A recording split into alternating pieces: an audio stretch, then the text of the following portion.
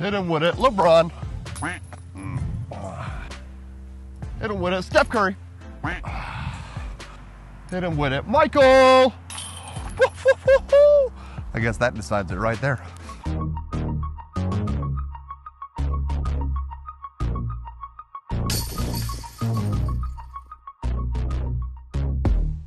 What is up, YouTube fam? Robbie C here. Today, we're going to talk about one of the most controversial techniques in disc golf that is sure to either make friends of your doubles partners or enemies of those who you are playing against. That's right, we're talking about step putts today. A step putt at its core is pretty simple. You are adding momentum to your regular putt when you find yourself outside of circle one. This extra power and momentum that you gain from the step should, in theory, make it easier for you to make putts from range. The controversy in all of this comes from the actual release of the disc to the foot hitting the ground after the step. And so there are a lot of people out there, if I'm being honest, myself included, who can get really frustrated with people utilizing the step putt in disc golf. But something I want to make sure I'm leaning into as a coach in the disc golf space is that if I know people are going to go out and do this anyways, I at least want to make sure you're doing it effectively and legally according to the PDGA rules. So we're going to break this video down into a couple of segments. First, we're going to talk about where you can step putt. Second, we're going to talk about how to step putt. And then third, we're going to talk about the pros and cons of the step putt overall. So let's jump into the where. The easy answer is anywhere on the course that is outside of circle one. Circle one is the 33 feet or 10 meters that surrounds the basket. The reason for this is that according to the PDGA rules, when you are putting inside of the circle, you must demonstrate balance after your putt is thrown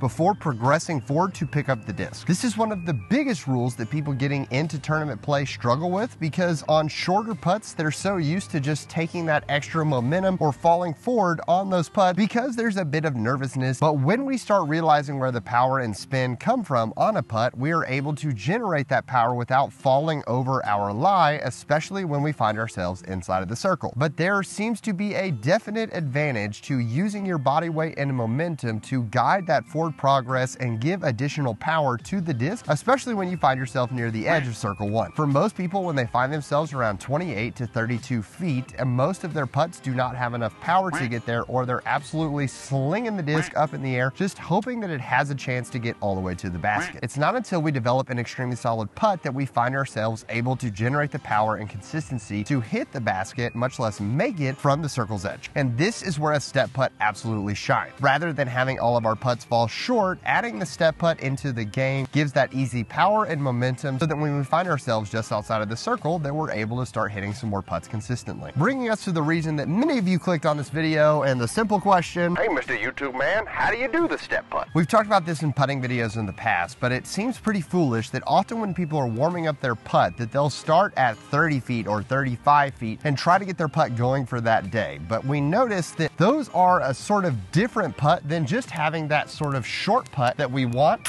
dialed. These close putts are absolutely critical for us finding success in our putting game. People start trying to learn the step putt from way further back than they need to, which causes them to learn the putt incorrectly. So what we're going to do is we're going to break down why the step putt works and what you're going to be doing during the step putt, and we're actually going to be learning it from inside of the circle. But Mr. YouTube man, you said that the step putt can only be used outside of the circle. Are you a hypocrite? In some aspects of my life, I don't know, maybe, but I think most people are. But as for this, I do think that learning a short range step putt will give us the building blocks and momentum so that when we step the putt back 15 feet or 20 feet, we actually still have the same mechanic and we've taught ourselves what the good feel is like and we can progress from there. I'd rather you know what a good or confident step putt stroke feels like rather than a hope and a prayer from way back when. So what's going on in a step putt? The step putt is broken down into a couple of things. First, we want to make sure that we note our lie sitting right in front of us. We have to note that a legal step putt involves the disc being released from our hand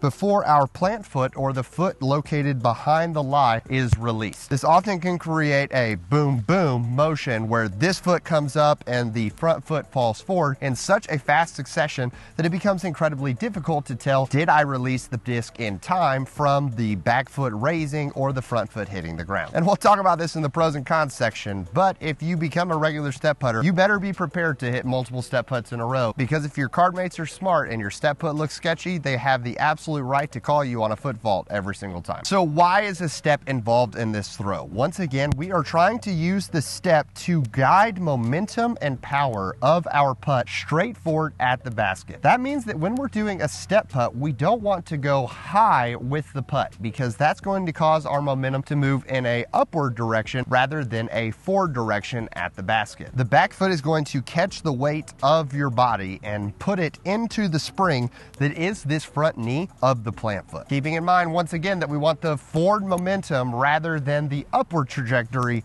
of pushing high. It's subtle, but the difference between those two jumps is often the difference between your putt going in and going over the basket. One more time, my weight's gonna load back into this foot, and you'll even notice that my plant foot rocks a little bit, which means when the weight and momentum comes in, I go up on the ball of my plant foot, and from there, I launch myself forward towards the target. Now, what are the hands doing during this process? Now, obviously, we can't have a putting video here on the Robbie C channel without talking about today's video sponsor, Disc Dot. Now, don't you worry, internet. I've been seeing so many comments about, the disc dot seems really simple. I can just use tape instead of the dot. Why would I practice with the disc dot? Because I can't use it while I'm out on the course. And to those kind of responses, I'll simply say, I'm sorry. I'm sorry that someone has ruined your day and you feel necessary to try to ruin someone else's. But I'll challenge you that if you really want to ruin someone's day, hit a big putt on their face. And one of the easiest ways to start hitting big putts is by practicing with disc dots. Using disc dots allows you to practice multiple aiming points on your basket without having to leave residue all over the actual chain. So whether you're practicing your brand new spin putt from downhill or uphill,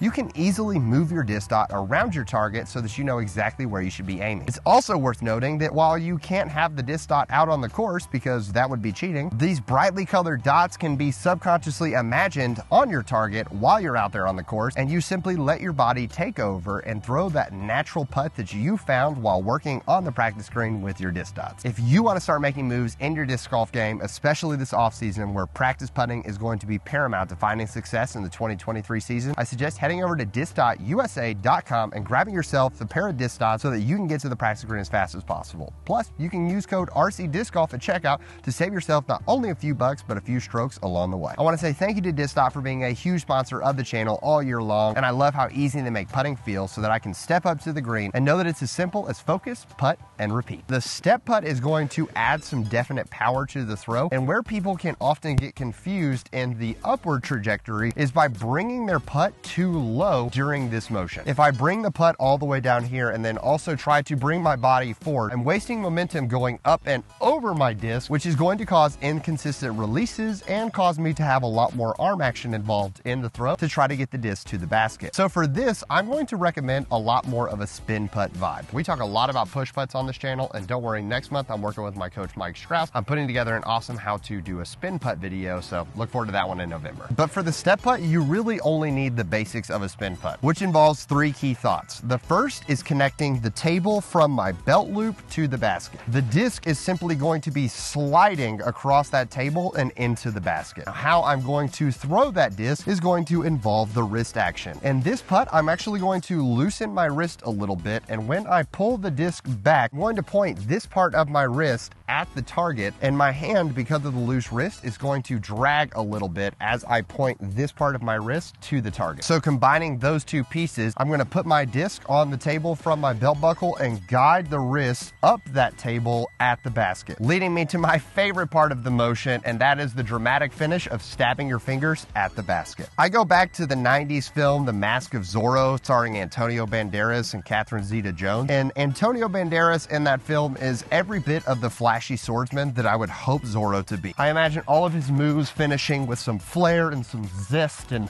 whoa, whoa, whoa, whoa, whoa, whoa, whoa. Yeah, you can definitely guess that I dressed up as Zorro many a time when I was a kid. To ensure that we're getting the spin and launch from the disc, during the middle part of the throw, we pointed this part of our wrist at the target. At the last moment, as we're injecting the power from the spring of our plant foot knee, we're going to throw the back of our hand and our fingers directly at the target and stay pointed at the target until the disc disc comes to rest. It's going to look incredibly dramatic to hold that pose for that long, but I promise you that when you commit and stay stabbed at the target, you're going to find that the disc flies straighter for a much longer amount of time. So putting the hand components together, we're going to put the disc on the table. We're going to slide our pointed wrist up that table, and at the last moment, we're going to stab the fingers at the target. So where do all of these pieces fit together? Let's combine the top and the bottom. I'm going to bring my hand up and aim my knuckles at the basket or the center chain point on that basket. I'm going to start lowering the disc as I load weight onto this back leg. Once the disc comes in contact with my belt buckle, that's go time. I'm going to shift into the loaded knee, and all at once, I'm going to explode off of this front foot while hitting the slide and stab. Now right here, I'm doing this about 15 feet away from the basket. When I'm getting that motion dialed, I should be coming through and hitting the basket in the center almost every single time. This is once again to get the motion down so that I don't feel like I have to give a ton of power behind it. I'm just feeling out the timing of the throw. This is huge because if I have the timing of the motion down, then I don't have to worry about the power just yet. I can always add power later, but if I have the right skeleton of the timing, it's going to be easier to add the power without losing accuracy as I push back into technical, illegal step putt range. Wow, I ran out of breath so fast on that one. I want you to keep doing this motion over and over again, moving back about 5 feet at a time. And if you ever feel like you've lost accuracy, then stop at that place right there for a little bit until you can dial the accuracy back in. It doesn't matter if we're legally step putting, if it never has a chance of going in, we might as well not use it. Eventually, you're gonna find yourself out at that 33-foot range where the step putt has happened, and because we progressed our way there, the power needed to hit that shot is going to feel a lot easier. But if I had to give you 2 quick tips on how to generate more power on that putt, the first would be making sure that you're bringing the disc in and sliding it. The longer the putt is, the more hyzer you can put on it, because hopefully when you're pulling it, you're getting it enough spin at a low speed that it's gonna stand up and fly a little straight. I would say if you're getting the spin right and you're within 45 feet, you can actually bring the disc down pretty flat, especially on this putt. The second thing that I would focus on is it's a step putt for a reason. Make sure that you're actually utilizing that weight shift to your advantage and springing forward. A lot of times we can focus so much on this initial weight transfer that this is more of a hop rather than the spring forward that we're looking for out of the step putt. But once again, the reason that we built this putt the way that we did, starting closer to the basket, is so that you would understand the timing and mechanisms of it all before you got to the longer putts where more power was necessary. But most of you watching are not 6'3", lanky as all get out and living in Birmingham, Alabama. You're gonna have to mess around with this putt and make a few minor tweaks as you see fit in order to get it to fit your game as best as possible. With that being said, let's close things out with the pros and cons of a spin putt. Let's start off with the pros because I'm a positive guy and I like to lean into that. One of the biggest pros to spin putting is that when you find yourself outside of the circle, you are going to have a much easier way to gain power and accuracy on the throw by simply using your body weight to get the disc there. If you haven't spent the time to develop a natural putting stroke that gets you the power that you need from those longer distance putts, especially just outside of the circle, a spin putt can be an easy correction. There's a reason that most every player on the Pro Tour, the moment that they're allowed to start using their step putt, use it. It'd just be making buckets, y'all. Another pro to the spin putt is that because you have this added accuracy by guiding your momentum to the basket, 9 times out of 10, you're going to come in contact with some sort of metal, especially if you spend some time practicing this technique while you're on the practice screen. Whether you splash the chains or jasper it into the front of the cage or get that nice gong sound by rattling it off the band, a well-dialed spin putt either puts the disc in the basket from range or it drops it right next to the basket after you've come in contact with a large amount of metal. And the last pro of the spin putt is that it is indeed legal and it really feels like it shortens the range of the putt by at least 3 to 4 feet. But with the pros, we also have to look at the cons. If you practice the step putt or even the jump putt without a lot of accuracy, it often can lead to a putt like this. Don't worry, bro. I got this. Jump putt, Jones!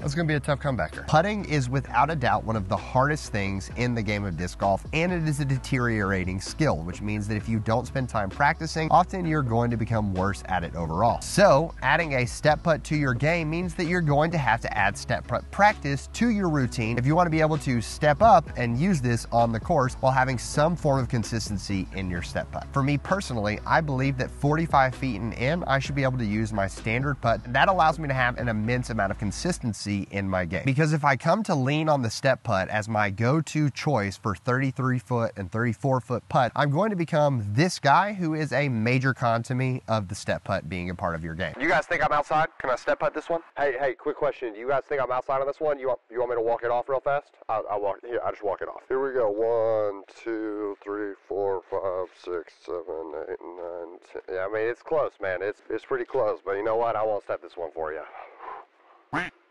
My genuine thought when people ask me that question, you should just learn how to putt and then you wouldn't have to ask, you just do your putt. But like I said, it does add an immense amount of consistency, and even for me personally, while shooting this video, I saw how much easier it was to make those 34-foot and 35-foot putts by using the step putt rather than having to put a little extra juice on my normal putt. But the last con of this is going to be in those small percentages of one of the pros that we listed. And that is, if you airball a step putt, you have so much power and momentum behind the putt that it is going to sail incredibly far past the basket 9 times out of 10. So you're going to be left with a massive comebacker. And often I have seen people with a dedicated step putt have to 3-putt, and they are allowed to step putt every single time because they are sailing the disc so far past the basket. But in order for the step putt to succeed, you are going to have to full on commit to give it the height to get in the basket anyway. So there isn't necessarily ever a safe option when it comes to the step putt. You can't really give it a soft run on a step putt because a soft run step putt never had a chance to go in the first place. So in the end, would I recommend that you pick up a step putt? I think that honestly depends on where you're at in your putting game. If you're really struggling to find that confidence at circle's edge or just beyond, then I definitely suggest checking out a step putt. And who knows, along the way, it may actually teach you that you're a pretty decent spin putter as well, rather than trying to lean on that spush putt that you've tried to make work for years and years. I know for me personally, the step putt probably is never going to be a dedicated part of my game, and that's because of how much time and effort I've tried to put into my putting to begin with, so adding the step putt doesn't feel entirely necessary. But as someone who coaches people on the internet, like I said in the beginning of this video, if you're gonna lean into the step putt, I wanna make sure that you're doing it in the right way and as legal as possible, so that way if people try to call you on the foot fault, which unfortunately if the card gangs up on you and multiple people call it, it's not like you can like contest it, so you just have to go with it. You can at least step up on your card and drain that putt in their face again right away. My personal hope is that the PDGA one day will turn Circle 1 into a 45-foot range, which would add a lot of spice out there on putting green. But maybe that's because I'm rude and don't throw far and I want more people to struggle on the putting green. I don't know. You guys tell me. If you find yourself as a regular step putter and you think there's a tip that I left out in this video, feel free to leave it in the comments below so that we can use the comments section to start teaching other people who come across this video in the future. As always, I want to say thank you for watching, and I hope that you get out there, and if you want to test out this spin putt, that it brings you all the success that you're looking for. In the meantime, I hope you have an amazing week and that you can make it fantastic for someone else too. But for now, I'm going to leave you with the birdie.